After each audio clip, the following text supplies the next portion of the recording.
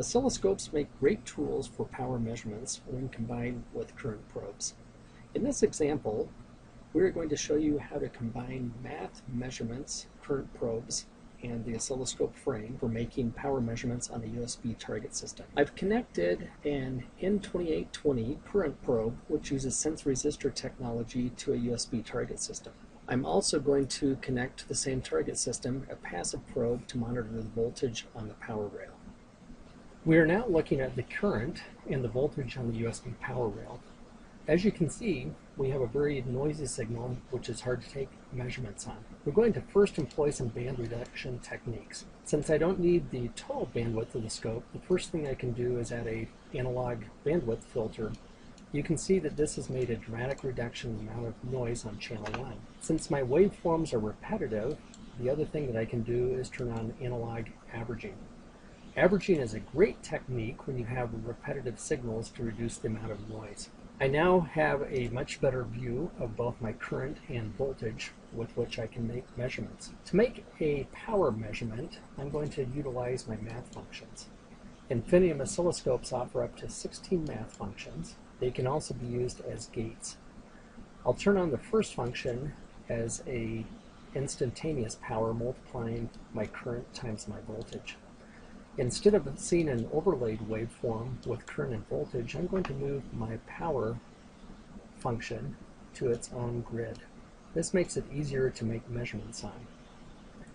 If I wanted to see instantaneous power, I could simply drag and drop an instantaneous power measurement and see it in my results window. And the nice thing is that Infiniium reports power in terms of milliwatts, knowing that it's connected to both a current and a voltage probe. What if I wanted to see power over a single cycle? Let me go ahead and turn on a second function. This function we're going to assign as a gating function, and it's going to gate my power. When I turn it on, you can see a gate that's drawn. I can change where the gate is placed, left and right, or I can change the dimensions of the gate, and in this case I'm going to make it equal to 1 cycle. The gated equivalent waveform I'm going to go ahead and pull down into the third grid. What if I want to know the amount of power or energy that's consumed in 1 cycle? I can turn on yet another math function. It's nice that I have 16 to choose from, and I'll integrate the gated region. When I turn on this function, I'm going to drag it to the 4th grid again so it can be displayed independently. And again, if I wanted to find the maximum value of the integration, I can simply drag and drop a measurement onto it, and the amount of energy is reported in the correct radix of microjoules. So pretty neat. We learned how to use noise reduction to make it easier to see small signals that have noise on them. We learned how to use math to multiply current times voltage to show power.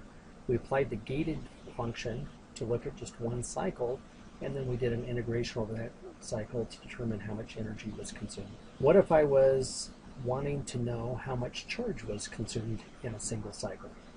I can simply change my gated region, and instead of having the gate operate on power, I can have it operate on channel 2, which is connected to the current probe. If I then change that gate to operate over 1 cycle of current, you can see the resulting measurement is displayed as microcoulombs of charge. Pretty neat.